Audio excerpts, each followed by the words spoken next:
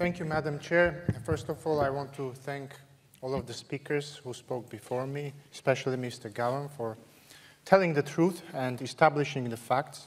Indeed, my country, my democratic country, was recently attacked by its authoritarian neighbor. The attack was completely unprovoked, unjustified. Many civilians were killed, settlements were damaged, civilian infrastructure was damaged. Mr. Gowan presented it all. But why did this happen, dear friends? It happened because the aggressor wasn't condemned before. I remember during the last session here in this hemicycle, I was talking about another Azeri incursion into sovereign Armenian territory, which happened in 2021. And I was talking about the prisoners of war, Armenian prisoners of war, which are still kept in Azerbaijan. They were kept in Azerbaijan back then, they are still kept there. And now, a couple of months later, we have new aggression, new occupation, new prisoners of war, some of which were killed, and there is footage of this video of them being summarily executed by Azerbaijanis immediately after being captured.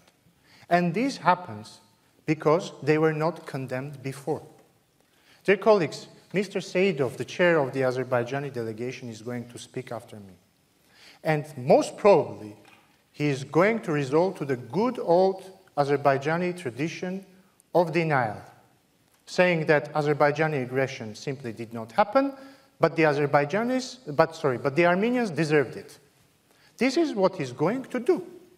He's going to tell Mr. Gowan, Madame Aberg, and the other speakers that they are wrong, that there is no incursion into Armenian territory. Why? Because it's his job.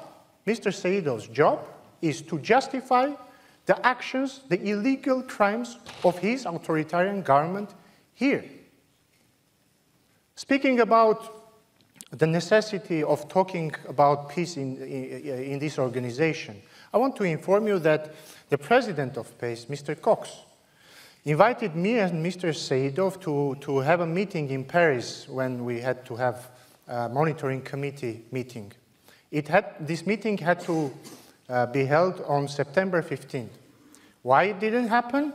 Simply because 2 days before this meeting, my country was attacked by Azerbaijan, and I didn't go to Paris.